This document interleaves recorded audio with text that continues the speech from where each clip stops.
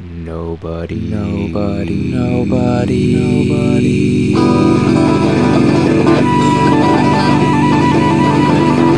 Nobody reads short stories. Hello, everyone. I'm Megan, and welcome to another exciting episode of Nobody Reads Short Stories, the podcast where we read short stories so you don't have to. You can find all of our previous episodes at our website, which is nobodyreadsshortstories.com. So tonight's episode, we are featuring an author that you will recognize. It is My Mother's Eyes by the wonderful and talented Jeremy Ray. So here is Jeff Verge reading My Mother's Eyes by Jeremy Ray. Content warning: this episode discusses suicide.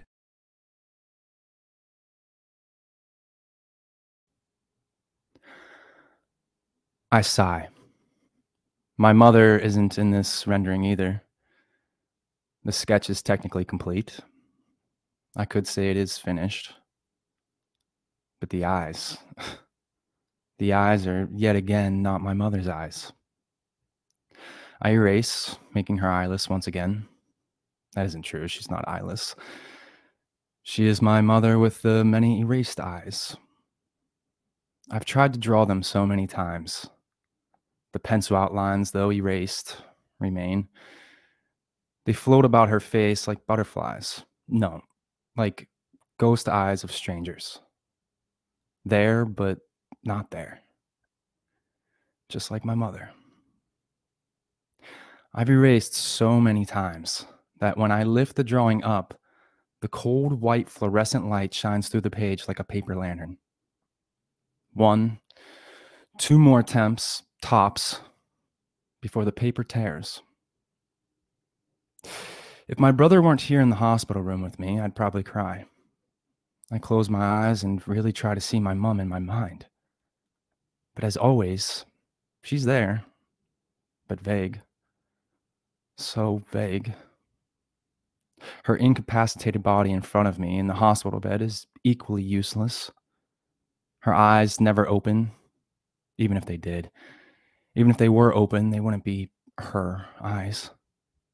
Yes, this body is her body, but it does everything differently now. The way it breathes, the way it slobbers. Her closed lids may blink as though she were alive, but they are not the motions of Mary Louise. If only she had left behind one picture of herself. No pictures of her on social media, just a bunch of life-affirming quotes. I've scoured my dad's old photo albums, but the handful of pictures of her from a distance or with her hair or hand covering her face. None show her eyes. It's as if she didn't want to be seen or remembered. Why? Add that to the many questions I have for my mom if she ever wakes up. If. My stomach turns. At what point did my when she wakes up turn to if? The summer breaks I spent with my very much alive mom have now been replaced with drawings of her that pale in comparison. How many hours have I wasted on my pencil sketches? I don't want to know. Time is running out. Summer break is about to end. My first year of high school's a week away, and my mind will be forced to other things, and the memories of my mother will fade. I know this because she's already fading. Every moment, every second, she traipses backwards further into the fog. I want to grab hold, yank her into the light, demand she stay there, still, so I can get her eyes right just one time. A tear splatters the page. It was stealthy. I didn't even know I was crying until I heard the splat. Instead of looking down, I glance over to my brother, make sure he hasn't heard as if he could. He is in the hospital room, a few chairs down, leaning in the corner seat, looking like a muscular James Dean. No more tears. I blink rapidly, lower my head so my hair falls like curtains around my face just in case, because my brother can't see me cry. My escaped tear wobbles on top of my mom's paper cheek. It looks like a gigantic tear from her. I don't know what to do at first. I watch as her paper skin begins to absorb my tear. In a panic, I dab the rest away with my sleeve. As I look down with my hair still hiding my face, an old, cold remnant of that ninja tear tickles me. It hangs off my chin, dangling with anticipation. I smear it away, thwarting its plans to splatter on the page next to its predecessor. Not that it matters. This drawing, like the others, is a hopeless cause. How many unfinished drawings are there now? 30? I try to disconnect from who they are drawings of as I count, but every page holds a dented, eyeless face of my mother. Each time I move on, I leave behind another eyeless orphan. I am a promise breaker to them and me. I'm sorry. All these awards for my art, and I can't get a simple drawing of my mother right. What kind of son am I? I should give up, abandon this hobby. And yet, I feel the tug of her in each of the pages. They're all calling to me. This is insane. It's not 30, but 58 incomplete sketches. How many more will there be? I wonder if this is what it is like to have an addiction. Is this an addiction? What if I am trapped in this loop forever? What if I spend the rest of my life chasing her face? I flip back to my current drawing. I grab my pencil. It's a struggle to see her, but her voice inside my head is clear. No. Leave this one behind too. Start anew. I'll be in the next one, I promise. My thumb presses against the pencil. Any more pressure and the pencil will snap. Don't be that way, Jordy. My son's not a quitter. These are practice. The next one will be perfect. You won't have to erase once. Don't you love me? If you give up, what does that say about your love for me? Keep drawing, Jordy. I don't want to disappear, Jordy. You're my only hope, Jordy. My shoulders slump, but I keep a tight, snap-ready hold on that pencil. With my free hand, I massage my throbbing eyes. I may have won the battle against the army of tears, but now my eyeballs hurt. Turn the page, Jordy. Start anew. I don't. I hover the pencil over my last drawing. I have to get this drawing right. Sighing, I angle the pencil back and forth, casting shadows over her eyeless head. If I could just remember her eye shape, their position against her face, how did they angle above her high cheekbones? I moved my pencil around, hunting for the right spot. They started here. No, here. Or was it here?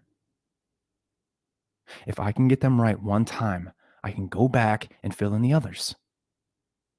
My heart flutters. I won't just see her again. My brother and dad will too.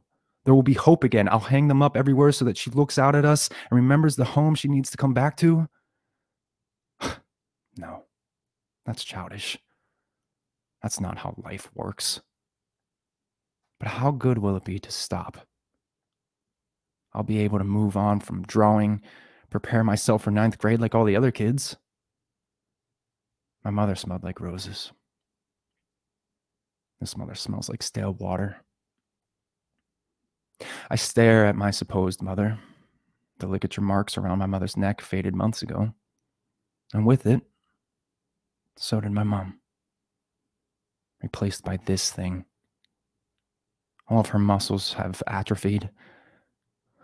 My mother was always skinny, but now the skin stretches so tightly around her skeleton. Without muscles and fat, she looks like a jagged cliff. Get too close to this thing and she'll cut you. I want to shake this imposter, tell her to bring back my mother. But I can't do that. I disconnect one of the many devices that she's plugged into. So many machines that beep and move. My brother, Brian, hunches over his chair, staring at her as he stretches his massive back muscles.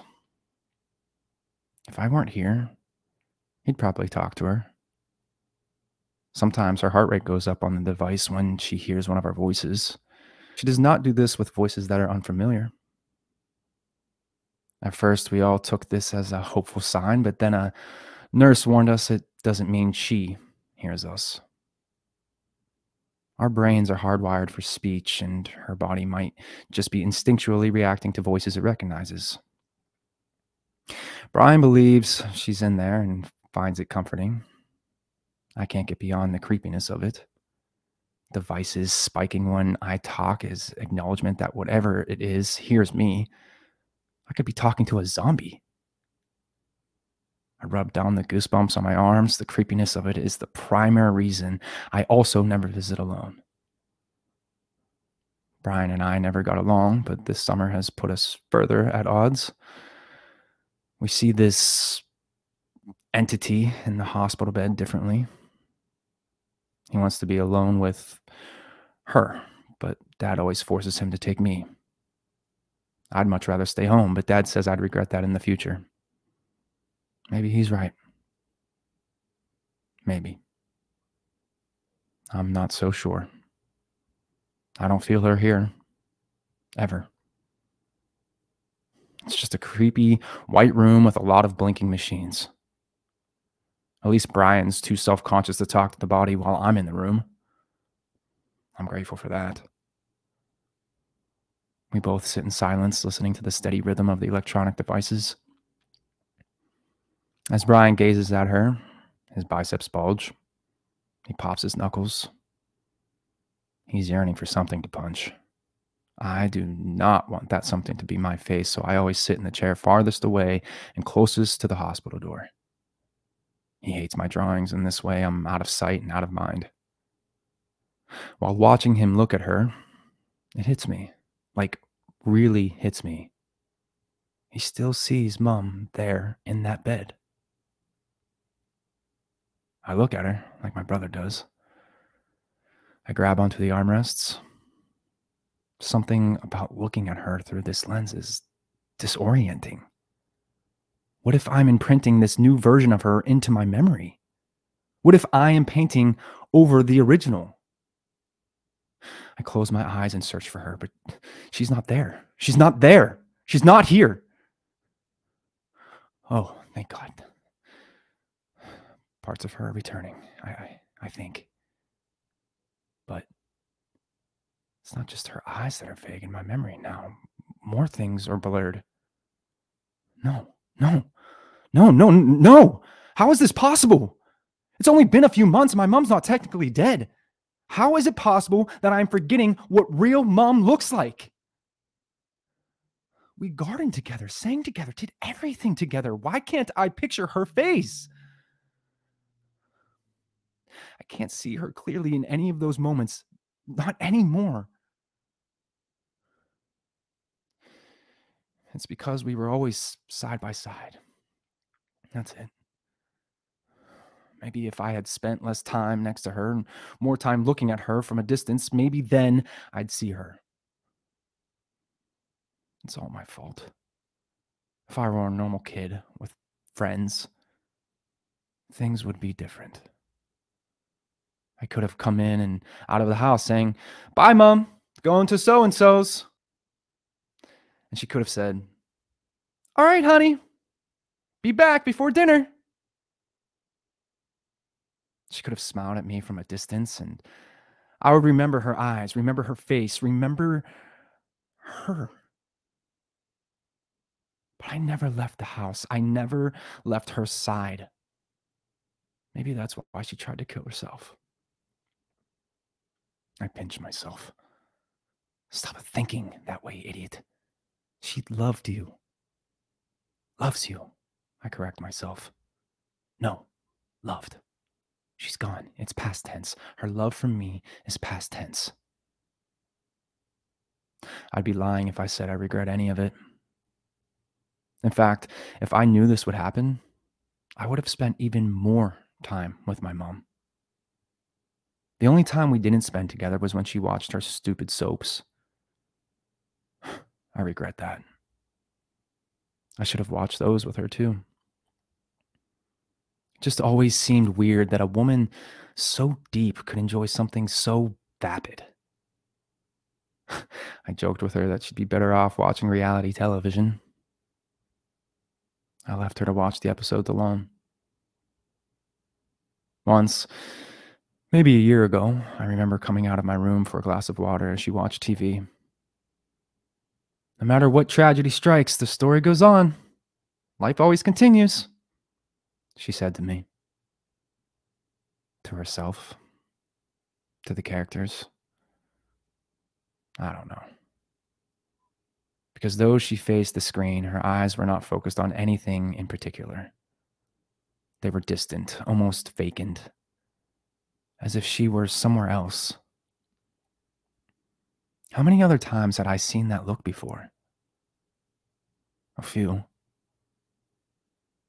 But doesn't everyone drift off from time to time? I'm drifting now.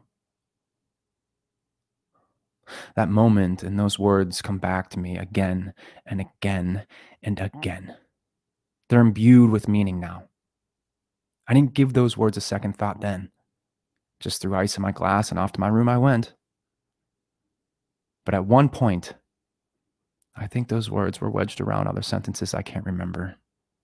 At one point, they were just another something she said. People say countless things while alive. Life is a string of throwaway sentences.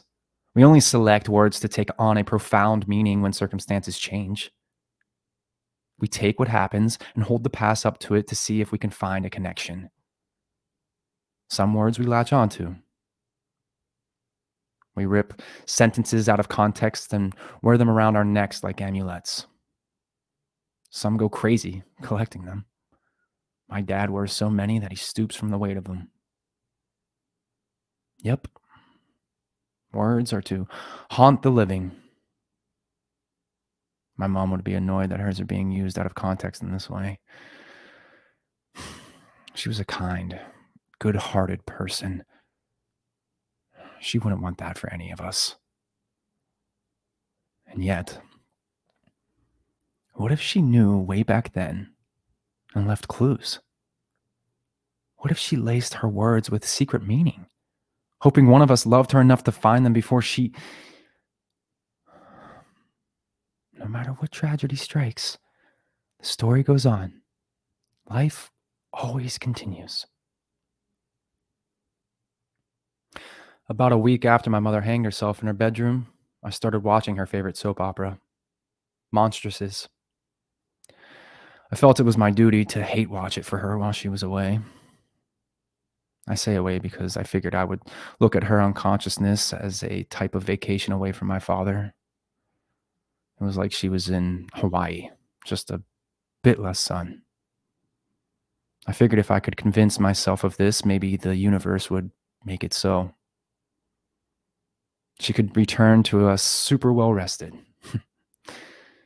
By that time, she would be desperate to know who was the mother of Killian, the lizard baby, and she would sigh in her sing-song way when she found out what was keeping Teresa from marrying Eric. After 3 months, I knew the answers to both. Victoria was the mother. She was artificially inseminated by aliens while she vacationed in Mexico. And Teresa can't marry Eric because the fortune teller said that he would be... And Teresa can't marry Eric because the fortune teller said that he would explode on their wedding day. But holding on to the answers for her soon became painful. As the story progresses, plot lines discontinue, characters disappear. The story might go on, but some characters don't. They're replaced by ones my mother never met. My pointer finger traces my mother's penciled hand. My latest drawing of my mother is better than the predecessors. I've drawn her kneeled over rose bushes. She's holding garden shears. Her smiling face turns to peer out beyond the page at whoever is looking at her. Right now, that's me. I use my mother's body in the hospital bed as a model for accuracy and proportion, as well as inspiration when and where I can find it. That's becoming more difficult. It's taking more and more imagination. Each hospital visit proves more frustrating. I want to draw the mom I remember, but it's hard to separate that woman from the one in the hospital bed now. They're blending together into a new truth. I gaze at the roses I drew all around her. In real life, without her care, weeds are encroaching her garden beds, sprouting unwelcome flowers. Sure, the bees don't care, but I do. Ripping at these weeds seem to spread them more. Against my will, weeds are also slipping through my memories, sprouting unwelcome flowers. Everything is conglomerating. It's not asking much to have God allow me one drawing of the way she was. One, just one. I blink rapidly to diminish opportunistic tears. I will not let them fall around my brother. To distract myself, I draw dandelions in the rose bushes. Then I erase the smile from my mother's face and make a one-sided lilt, as if she's not sure how to feel. I halt. My eyes blur with tears. I'm forced to do a shit ton of blinking to stave them off. The mother in the hospital bed chooses then to cough. Broken veins, discolored skin. With the ventilator and other equipment connected to her, she looks like an alien from her soap opera. I got into trouble a week ago when I sprayed her down with my mother's rose perfume. I admit, I went insane for a second. But she'd hate smelling like this hospital. She smelled like roses, rain or shine, all year round. I wanted her to at least smell like my mom. Maybe part of me also thought something would magically change. Maybe she would use the fragrance like a trail and find her way back to us. I know. Stupid. Life isn't a fairy tale. A fairy tale. I flipped to my first drawing of her.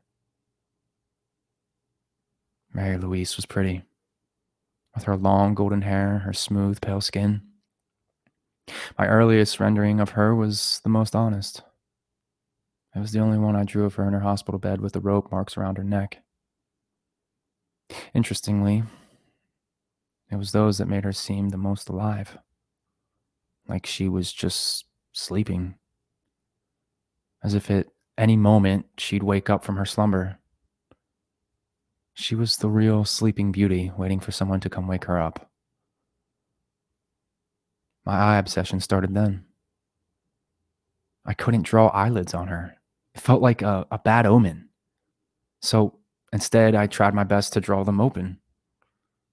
But not only were the eyes wrong, they made her look like a corpse. This was the first face I left blank and moved on. 57 more times. Why had I never thought to draw her when she was alive? Or better yet, take pictures. My mom was a magical kind of beautiful. She didn't have movie star good looks. It was something even rarer. She was skinny, almost frail, but guys loved something about her. Maybe it was her pool water eyes. The boys at my school always treated me better when my mom came to the parent-teacher conferences. Suddenly, they were not my bullies, but my best pals. And the dads always went out of their way to say hello to my mom. Each one of them knew her by name. She was gracious about the attention. And when women mistreated her, she handled it as I imagine Princess Grace handled things when she was alive. Unkindness never touched her. It always slipped away like water droplets slide off the back of a swan. It was one of her magical powers. She never seemed quite real. The way she sauntered through the world, it was as if she were an angel tightrope walking between worlds. And her presence and ours was a special gift she shared with me and my brother, my dad, and all who met her. And then she took that gift away from all of us.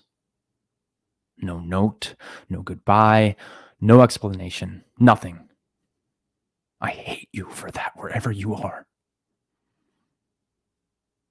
My brain is throbbing. I grab my pencil and rip the eraser out. No more erase marks. Screw open eyes. I'll draw eyelids on this one. All of them. She doesn't deserve effort. She doesn't deserve another one of my thoughts. Throw this notebook in the attic to collect dust. No more drawing. No more art. No more thoughts of Mom. I'll move on. She made a choice. Why should I be the one to live with her noose around my neck? My pencil lowers, touches the page. You close them. I'll never come back. I hear the faintest whisper of her in my mind. Lies. This is my voice, not my mom's. My mom would want me to have closure.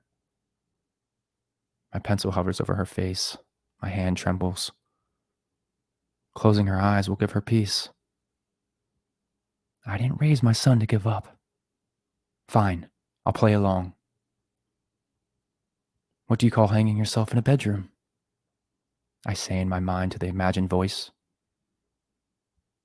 Point taken. But you're not me, Jordy. Go beyond me. Show me what you're capable of. Capable of?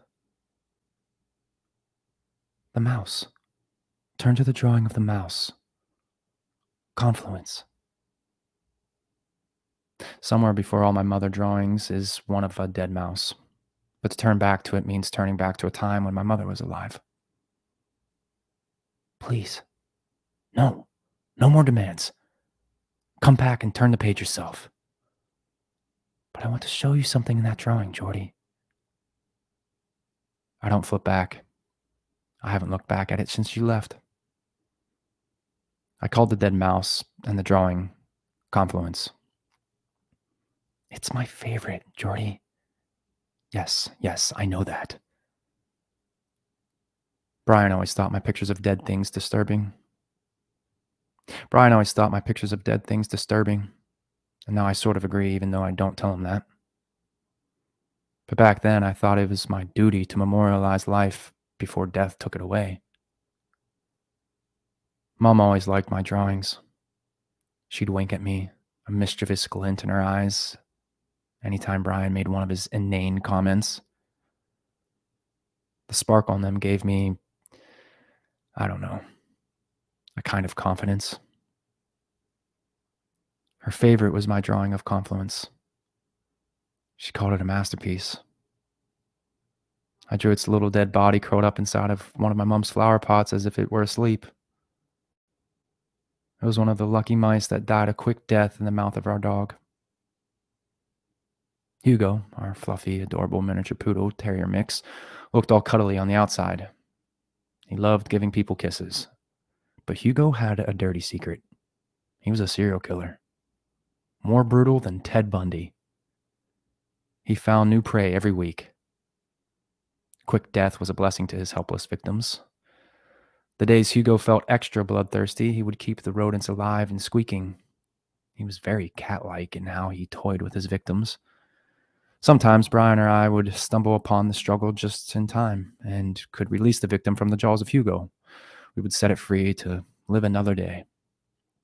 But most of the time, they were dead, or worse, in agony, begging for death to take them.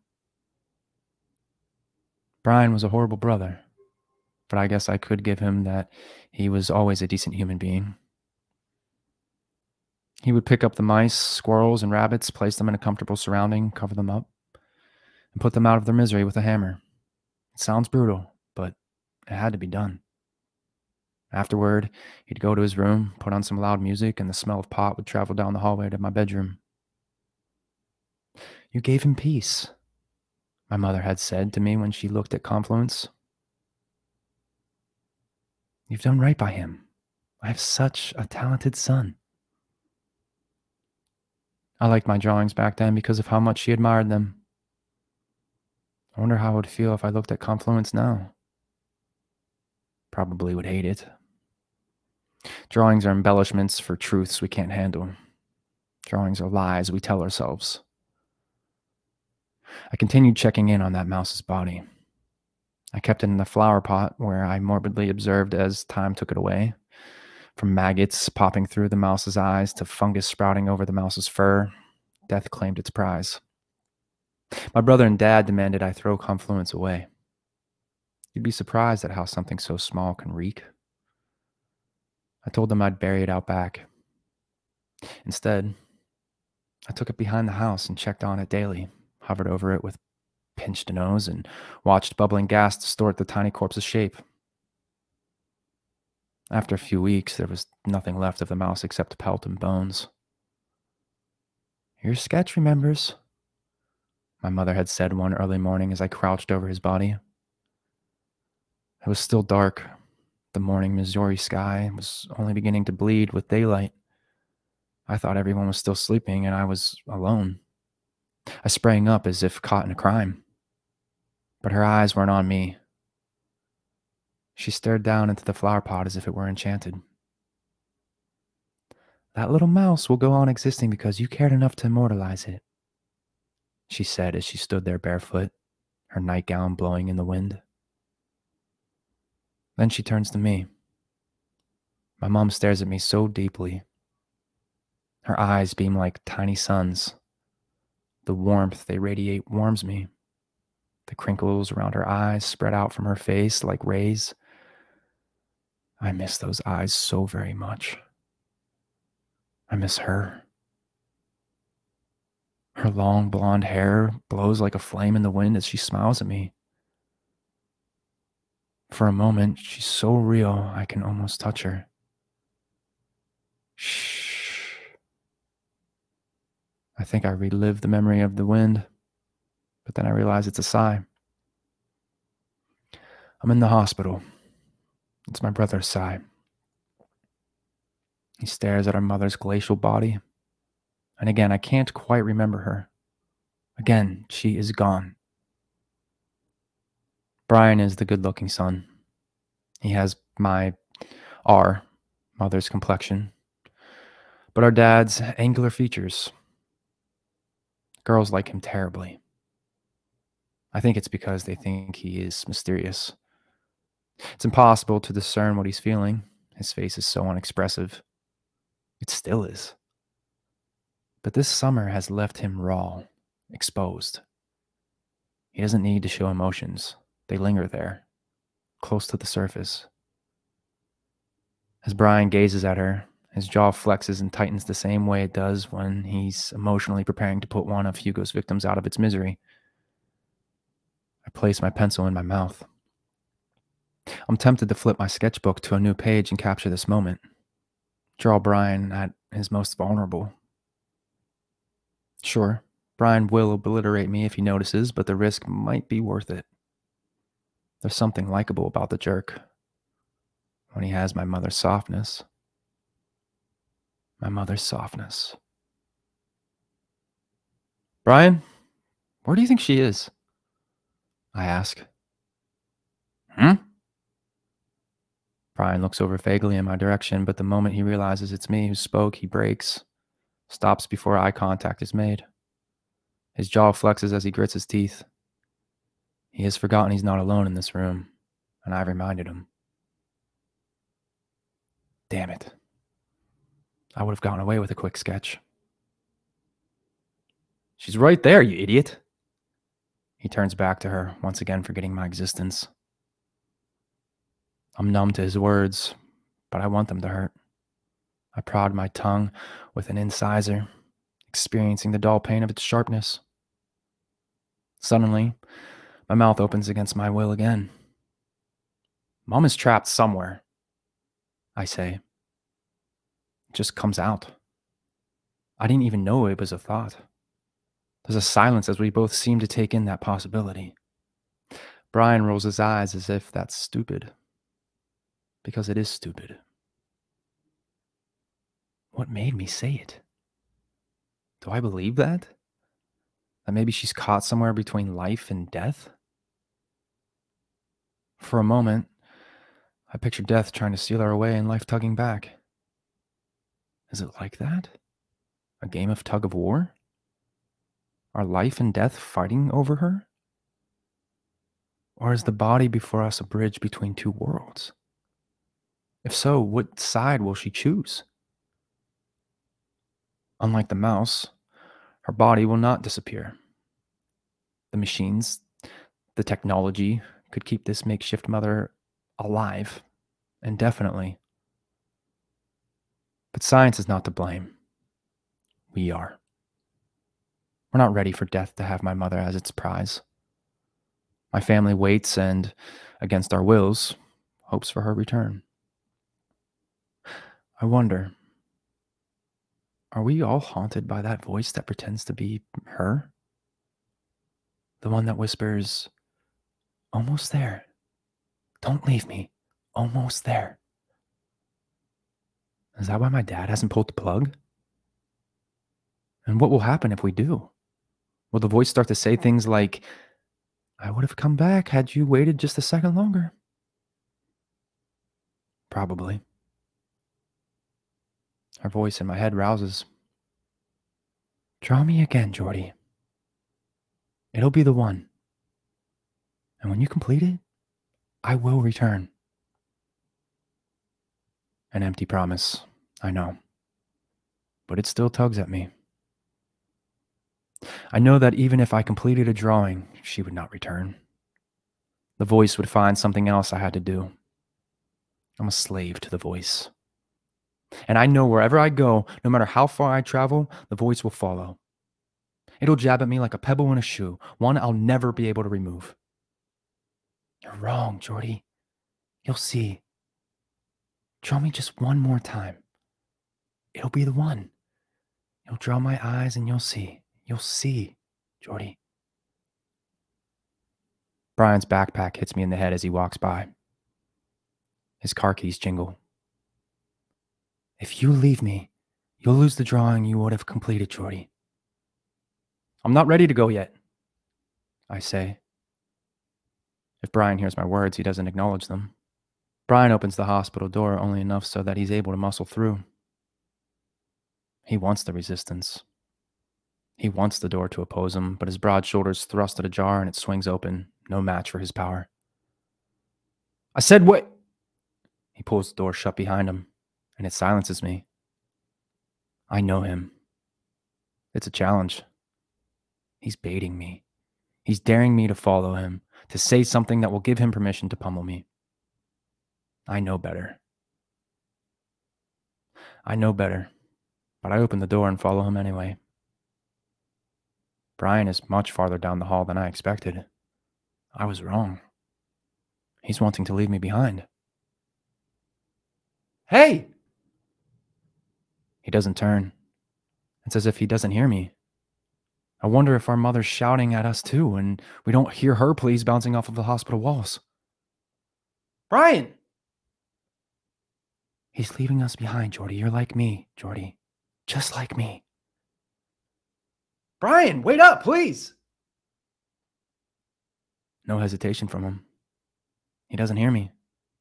I'm a ghost he's leaving behind. This is a hospital, the land of the dead. How many unheard screams bounce off of the sterile white walls? "Answer me, you prick!" He swings the door open and is gone. He's abandoned me in the hospital. I don't want to be alone in the hospital of the dead. See? What did I tell you? You're invisible like me, Jordy. I book it down the hall. I need to get to him before he leaves me behind. I imagine him going down the cement stairs. I see it so clearly, him heading to the car. I sprint harder. I feel so many eyes watching me. For a moment, I'm relieved to be seen, but then I imagine they're the eyes of the dead and I'm too scared to look at the eyes to confirm whose they are. I'm about to be trapped here with ghost eyes. I bump into a woman. She can't be dead or we wouldn't feel each other's impact, would we? We both nearly fall over, but I catch myself. "Are you okay?" She seems concerned, but I will not reply to a potential ghost. My eyes remain on the closed hospital door. I pull her hand off my shoulder and I sprint. Sound disappears. He surely made it to his car by now. He's getting in. He's putting the key into the ignition. He's driving away. If I can get out fast enough, maybe I can catch him in the parking lot before he turns. I distinctly see him turning the blinkers as he tries to merge into traffic. I push at the door, but it doesn't budge. Ghosts can't open doors, Jordy. I was the only one who saw you, and now that I'm gone, that is what you are, Jordy. A ghost. I scream. The scream is for me to put my voice into the world, make sure I still exist. Ghosts can hear themselves, Jordy. But ghosts can't open doors, Jordy. I try the door again, but it won't open. Then I see it. Someone's holding the door closed on me. Not just anyone. Brian. He sees me. Thank God he sees me. His eyes bore into me. They narrow on the other side of the door window. A challenge. I take a step back and make a lunge for it. The door doesn't move. He smiles. Fucking quarterback. Fucking bully. Forget about him. Stay here with me forever, Jordy. Let me out, you jerk! I hear in my voice that I'm crying in front of my brother. I have lost and he has won. I slap the glass, wishing I could get through to his face. He presses that face into the glass. It spreads across, resembling a snarling bulldog. He's daring me to punch the glass, break it into pieces. And I wind up to do just that. Hey! This isn't a playground! A doctor or a man who looks like one says. They're all watching us, patients and hospital staff alike, all with the same look of irritation. They're making judgments about us. What brats. That's what they're thinking. I feel the burn of their laser eyes. I want to tell them to stop staring at me, but my lips do nothing but quiver. The hospital door swings open. Brian holds it open. He leers back at each one of them, daring them to keep staring. What are you looking at, huh? His face turns red. We're just having a little fun, you know, because our mom's in a coma. Fucking assholes. I don't like Brian, but I dislike them more. They return to their conversations as if we never happened.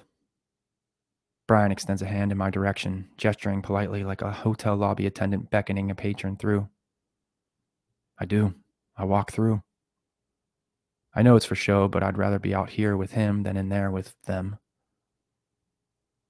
He's so fucking red. I'm sure he's going to pull me behind the bushes, beat me up where no one can see, but instead, he climbs down the cement steps, hands in his pockets. What kind of person draws his mom in a hospital bed? He asks it casually as if he really wants to know the answer.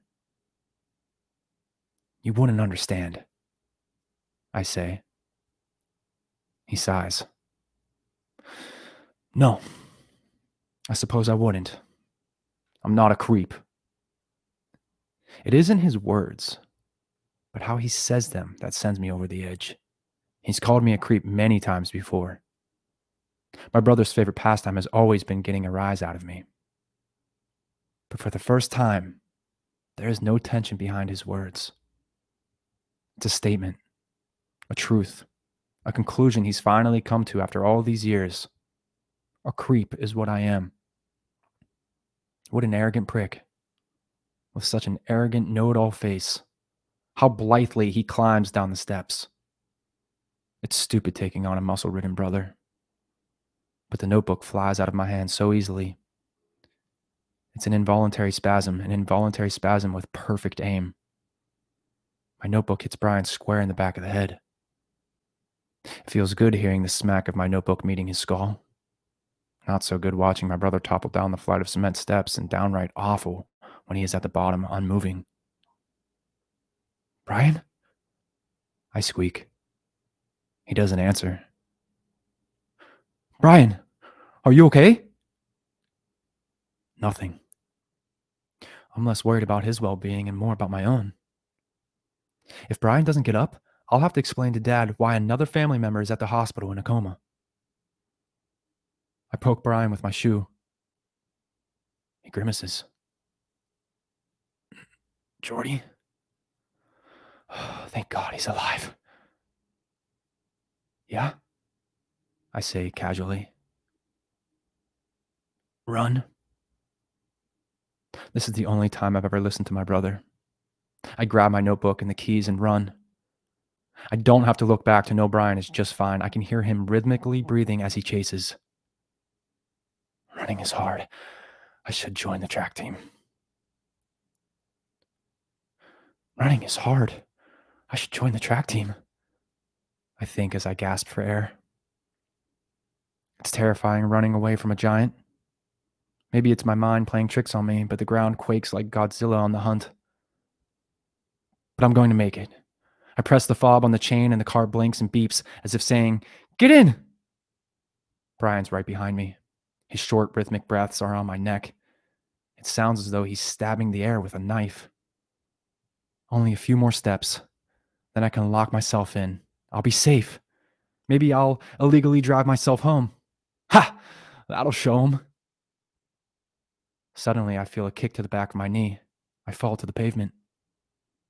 I skin open both my hands as I collide with the asphalt. My notebook skitters, then slides under the car. Brian grabs me and turns me around to face him.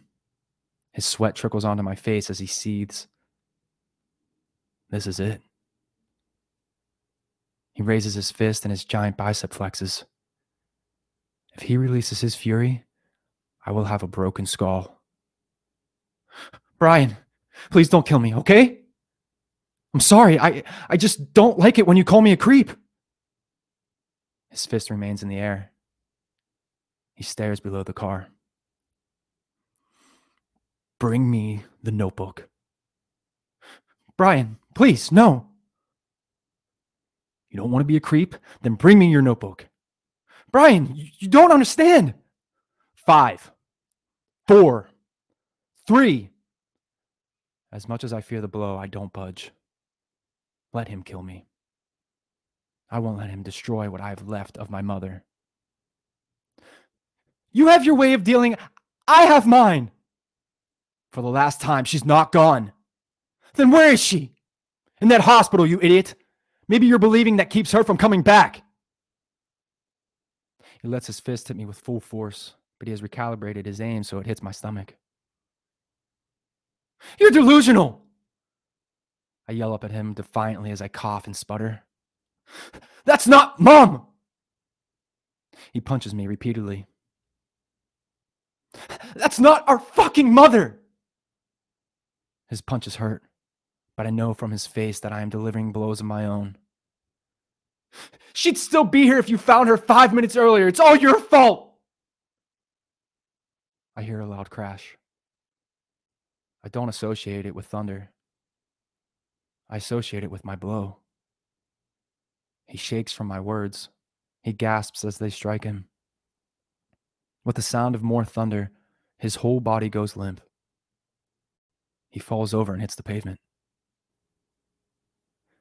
He's making a strange wheezing sound, and for a moment I think maybe he's been hit by actual lightning. Then I realize he's crying. I've never heard him cry before. I realize what a strange sound it is. This should feel like the ultimate victory, but it is the ultimate defeat. He's supposed to be the strong one. Brian. Hey, Brian. Get up. He does not. The world darkens. I look up at volumes and volumes of dark clouds. I glance over at the notebook under the car, but decide Brian is more important. Brian, come on. You're right. His face is buried in the road. 5 more minutes earlier and she... I crawl on top of him and feel all the muscles of his back quake as he howls. You saved her life if you hadn't done CPR. What good did that do, huh? I mean, where the fuck is she? I open my mouth, but before I say anything, there's a breeze. A soft, gentle breeze that sighs in a sing-song way, almost like... Brian and I both go silent. Neither of us moves. There's the scent of roses all around us. I look around but see no rose bushes. Brian? He lifts his head, wipes his tears, and nods. He feels her there too. We say nothing. The wind tousles my brother's hair about, almost playfully. It seems as though the wind will go on forever, but as suddenly as it comes, it's gone. So is the smell of roses. Brian stands. He says nothing, but I can see it in his eyes. He helps me off the ground. We walk to the car, but I look back. I look back at the hospital. Come on, let's go home, Jordy. Brian hides his red face from me as he gets into the car. And I take a little longer getting my notebook so he will have time to stifle his tears. We can pretend his crying never happened. I make a special point to sit myself in the back of Brian's car with his smelly pile of gym clothes. We both need a moment to ourselves. We both need space to war with our tears. Open the notebook, Jordy. Show me confluence. There's a warmth to the voice this time. Okay. I open my notebook and turn past all the mums without eyes. I open to confluence and shudder. The drawing is how I remember it, but in the corner, there's something. In my mom's hand is written, I love you so much, Jordy. Next to the writing is a thumbprint made of dirt.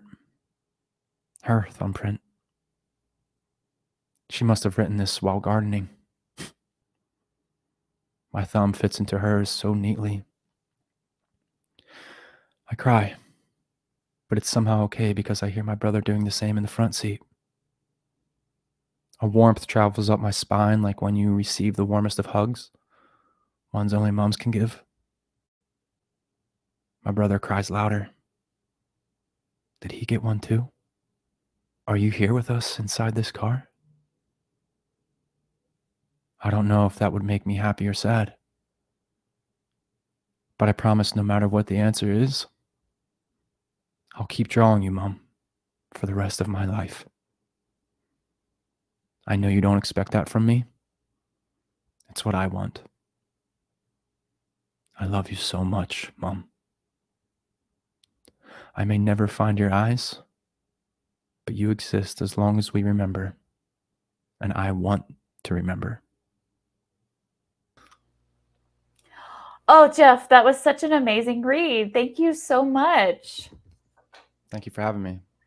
So, for everyone who wants to know, Jeff is an actor, screenwriter, and peanut butter addict based in Los Angeles.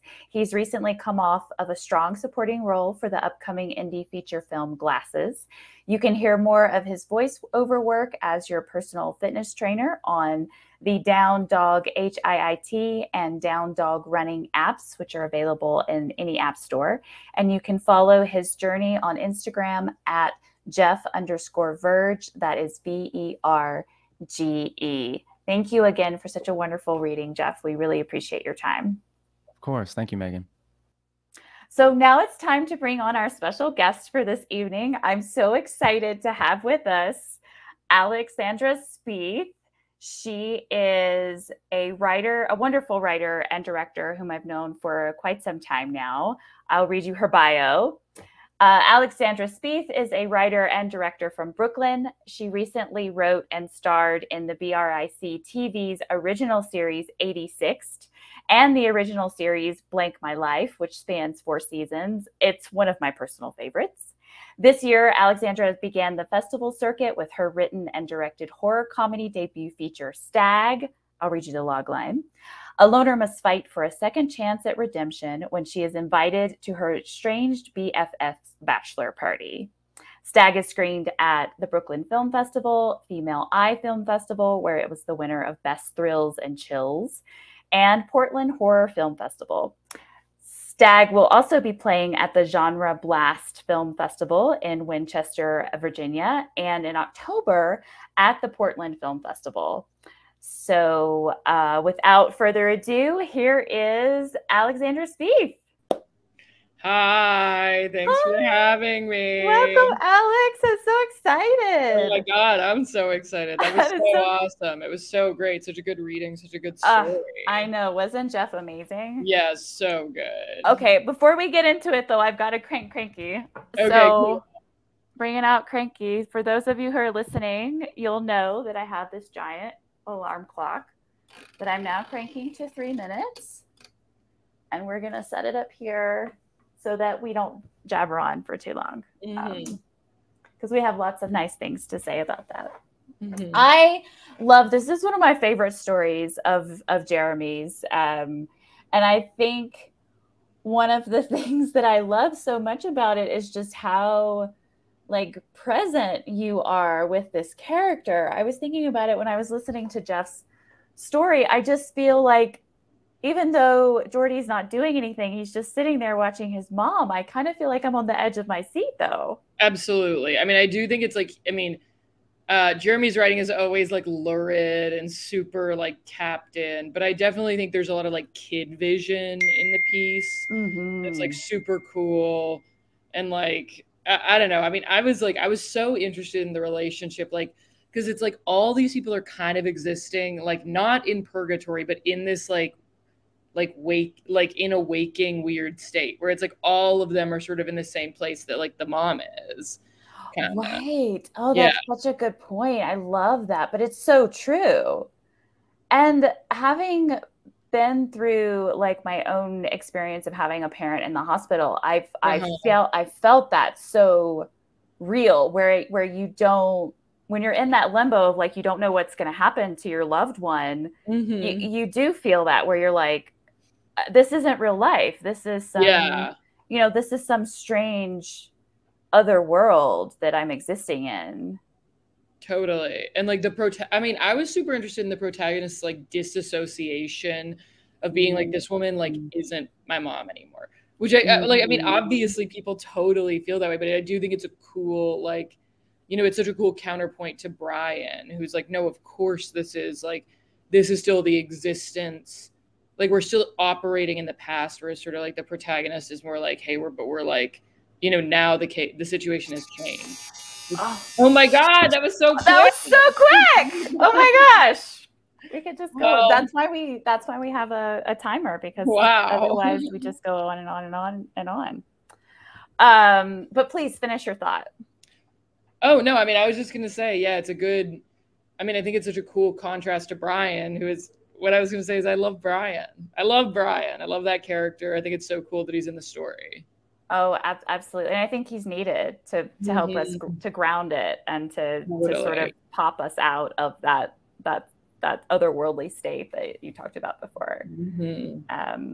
Well, great. Okay, so let's bring on Jeremy. But before we do, let's tell everyone how amazing he is. So everybody knows Jeremy from our previous seasons and how wonderful he is. But now I'm going to tell you even more wonderful things about him. So Jeremy Ray graduated from Carnegie Mellon University with an MFA in dramatic writing. He is the recipient of the Max K. Lerner Playwriting Fellowship for his play Boiling Point and the Schubert Playwriting Fellowship for his play Sisters of Transformation. His work has been performed at the Kennedy Center in Washington, D.C., and his screenplays have placed in the Page International Screenwriting Awards competition, the Academy Nichols Fellowship, and the Screencraft Drama Contest. And I got onto Jeremy for this. He doesn't even mention his prose in his bio. And so I also just want to say that Jeremy has many, many prose accolades. This is not his first time into any sort of exhibition of his prose work. So let's bring on Jeremy Ray. Oh, man. Welcome, Jeremy. Wait, can we brag about Alex now, please? Like, we already have bragged to. about Alex. No, because I've been waiting for that moment.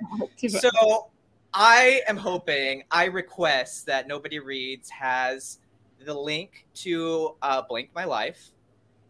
That's the title, right? Blank My Life. Wait, of the series I made? Yeah, of course. Series, yeah. Yeah, so that, and also the trailer that you have at the end of your email thing. Yeah. I want there to be a link of that too. Alex is so good. So my first moment with Alex, I still remember my first moment where I was like, I'm in love with her. You came on stage. Wait. So let's tell everybody that all three of us went to Carnegie Mellon I thought I was gonna get together, just so everybody has some context. That's why we're like in love with each other. Totally. Alex was an actress. She was an actress at Carnegie Mellon. Like, we didn't know at the time that she was going to be a brilliant writer, director, producer, everything. Anyway, so everyone's pretty and awesome and talented doing their monologues. Alex comes on. Hold on. Jeremy's messing around. She's doing her monologue. Oh my god, yes. Oh my god. That's what she did her monologue. Jeremy is ripping up paper, which is that's what she did. And she just killed the monologue. And I was like, oh, I'm going to use her. So sweet. Oh my god. That's so funny. But you should really check out her work, because not only is she a great performer, but like she's a great writer and director for sure.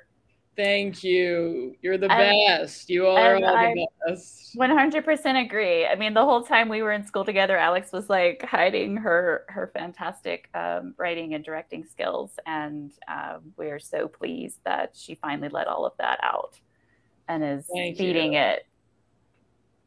So, okay, thank you, Jeremy, for giving us the time to gush over Alex and how fantastic she is. But this is your episode, and so we have to talk about you. I know, so I'm going to talk about whatever I want to talk about, and I want to talk about Alex. Well, Alex and I both want to ask you questions, though. Fine. So I would like to know, Jeremy, where did you get the inspiration for this story? I know that you get a lot of your stories from dreams or from, things that just kind of pop into your head. So can you tell us a little bit about this one? Yeah, so I have a background in playwriting and screenwriting, and I had an idea for a series, and it was like a series of novels. And I didn't know if I would be able to write prose. So at the time, Megan and I were in a lovely group, like a Studio Cities writers group.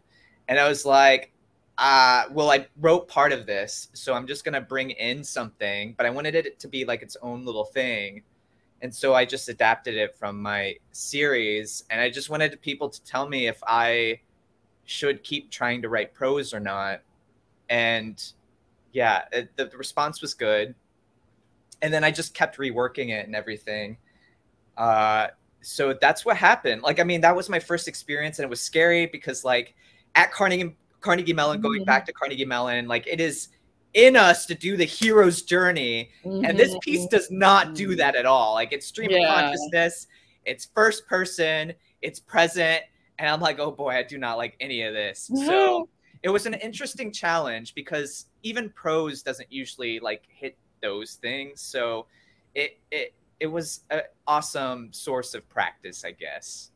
Did I answer the question? I forgot the question. No, you didn't actually. I kind of wanted to know, like, how did you meet the characters of Jordy with, like, watching his mom and like the brother with Brian? Like, how did you or what was the process like for you to like find these characters and write their story?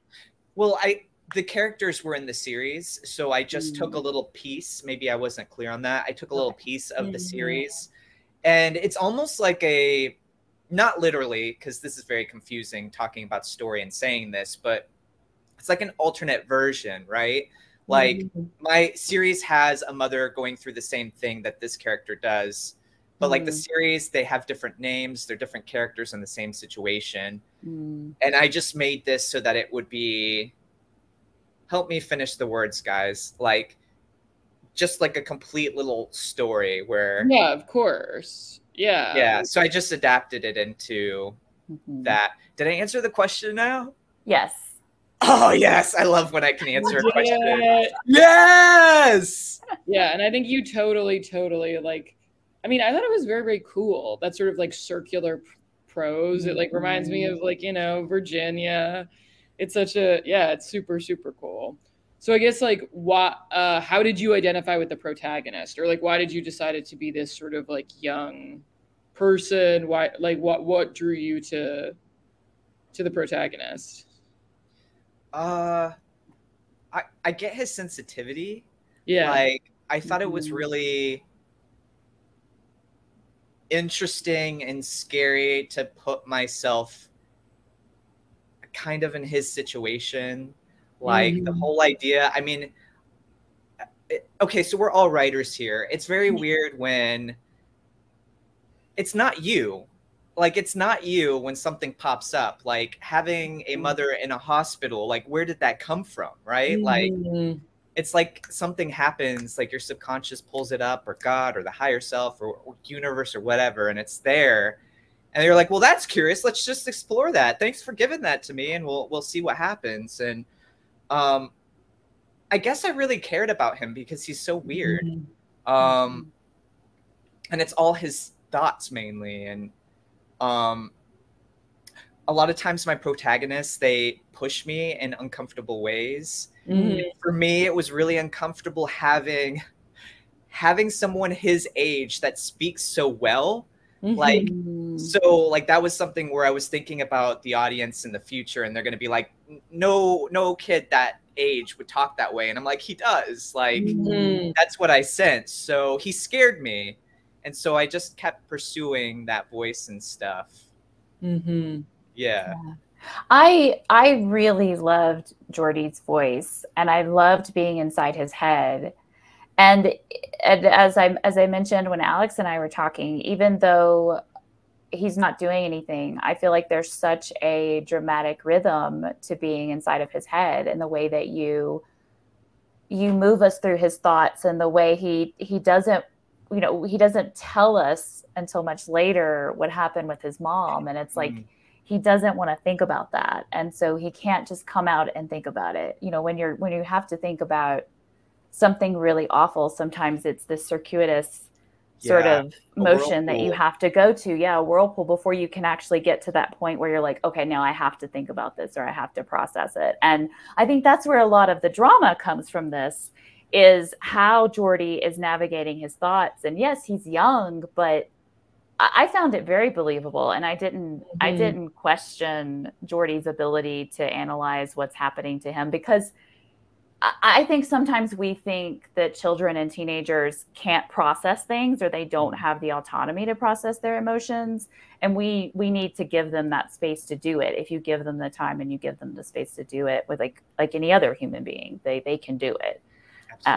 But I just think you did that so well, and that it really pulls the reader and the listener along in a very skillful way. Like, I felt very safe in your hands. Oh, totally. Like, I don't know, I just reread The Giver, and obviously that's like completely different, because, you know, this is first person, and, you know, it's just like it's a completely different sort of character. But I was shocked, like, rereading it, how elevated that like text is. It's way more like antiseptic. Like, yours is way more like that's like, such a good word, Alex. yeah, well, no, I mean, it is. Antiseptic. The whole thing, what it's about is like, there's no color. I love that word. But yeah, I mean, it reminded me of that, where I was like, yeah, it's like, it's an elevation, of course. Yeah, but I was like, I bought it. Like, I was like, a kid could feel this way for sure. It's just, you know, the writer that provides the jungle gym, I guess.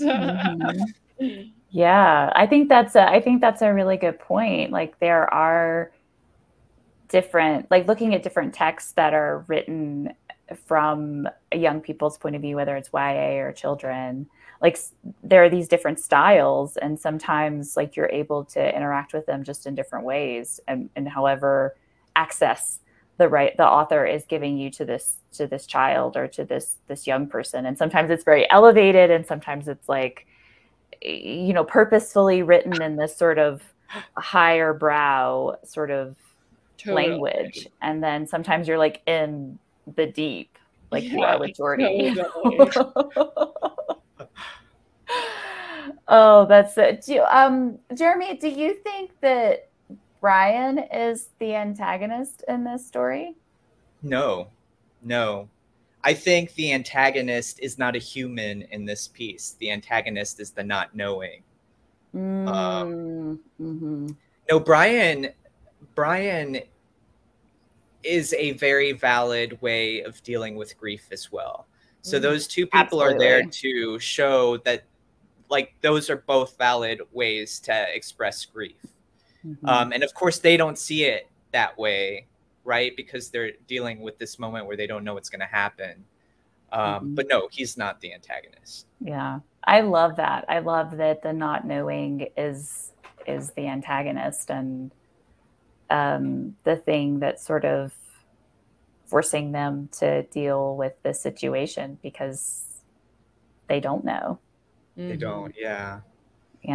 I love that there is Brian in this story, that we do get to see that other side of grief and the other side of how this experience is affecting this family. And one of the things that I loved about this reading is, like, the dad really came out to me in this reading in a way that I hadn't really thought of the dad much. I mean, he's such a tertiary character, and he's only mentioned a few times, but it's poignant to me that the dad is not in the hospital room, that the dad is not physically present with his sons when all of this is going down. And the weight of that, and it made me think of his own grief, and like he must be going through it this time.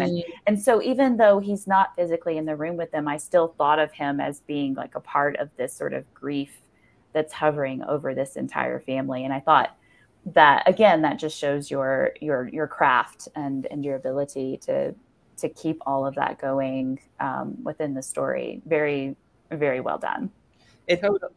It's sorry, interesting. You go, Jerry. Oh, sorry, Alex. It's interesting you say that, because like one of the notes I got when we brought into writers group, they were like, "We need the dad. We need him in this hospital room," and I'm like, "No, that's not the story." Yeah, well, just because your audience asks for something doesn't mean you should always give it to them. No. Well, they're not my audience. They're badass writers with great opinions that I just didn't happen to want this particular one. So right. Yeah. Wow. Totally. Yeah, I was gonna say, like, the way I read it, obviously you win because you were the writer of this story. But I read it where I was like, the antagonist, honestly, it felt like to me was the mom.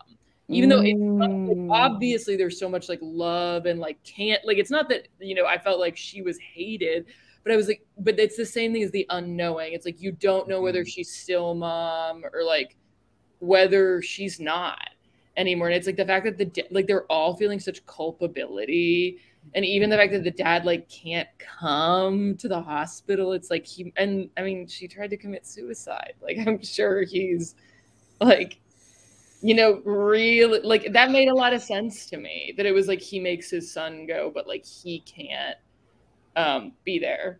Okay. And with that in mind, with all of these very like intense topics, what was the hardest part of this to write for you? And was it something that wasn't emotionally deep at all? Was it like the intro or something? No, this one was really hard for me to write. Yeah. Because I got in my own head. Like, I hope there's a lot of writers listening to this, but when we do something different, like, there's the fear that it's bad just because it's different. So to answer your question, Jordy's voice, like his elevated voice, scared the shit out of me. Like, I'm like, this is gonna get judged. Like, I'm judging it, right? So that scared the shit out of me. And then the style, like it is stream of conscious, so it's the whirlpool, right? He'll go back in a loop, right? It's not going forward like with action. Like, that's like what we fear, right? Is like not making an active piece. So those were my two things, that they scared the crap out of me. And there was a moment where I was like, I'm not publishing this. This is not happening. And legit, I did not want to publish it. And then my mom, who rarely reads my stuff, said, I really like this. Like, you should publish it. And I was like, oh my gosh, my mom actually likes this. Okay, at least one person likes this. I'll publish it. So, yeah. That's awesome. I mean, that's so sweet. So great. I love that. I mean, kudos to your mom for like making you put it out there, because I think it's just such a great story. It's not something that you need to like hide from. I think the things that scare us are the things we need. It's the vulnerability thing. Yeah. You know that's what's gonna like help you like be a great storyteller, but you're like, but do I have to do it? Yeah. Like, no. I know, it's like, no.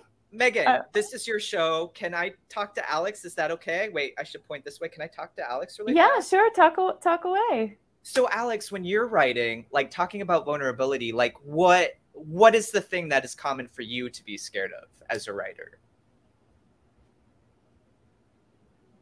Alex is thinking. Yeah, I literally am. I'm like, honestly, like I feel like first drafts for me are very easy. Oh. Like I don't honestly. You said easy?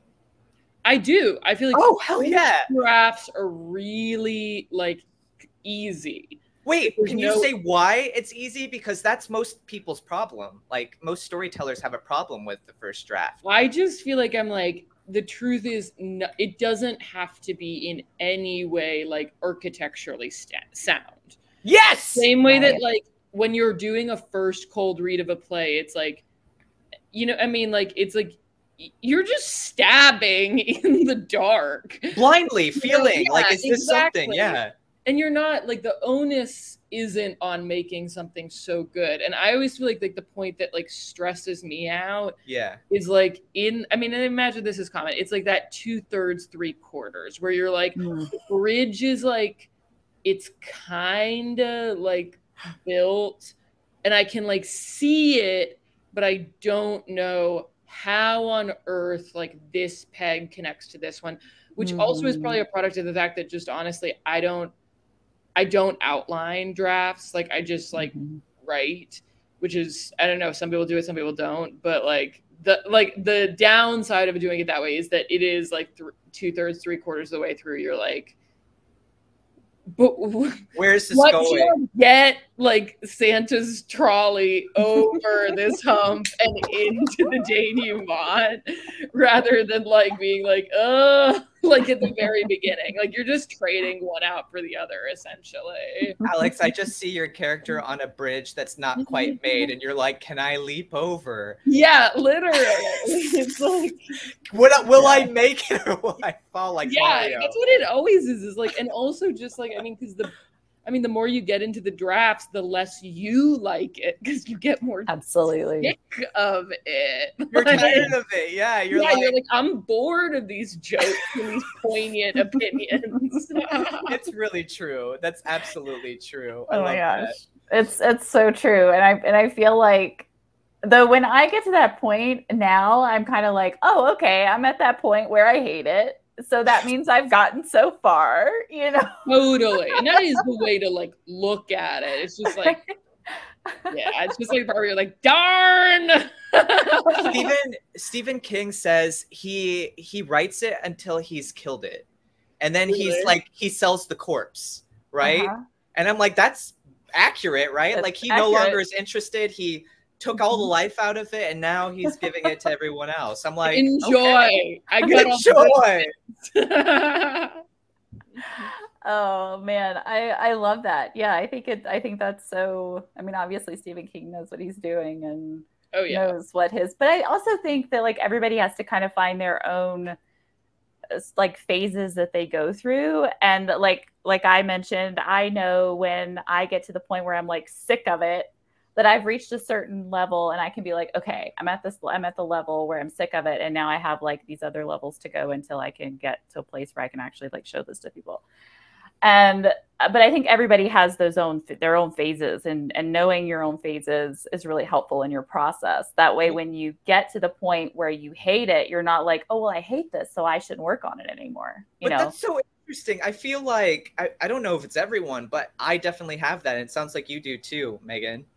That it's just you get really tired of it. Yeah. Yeah. I think it's natural to get Yeah. tired of it. Yeah.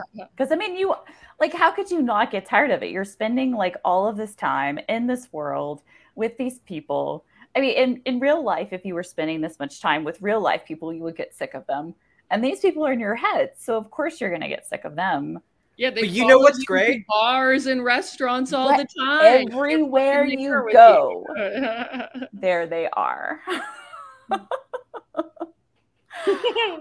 Oh my gosh. Okay. So this has been such a lovely conversation, but I am afraid we are going to have to wrap it up.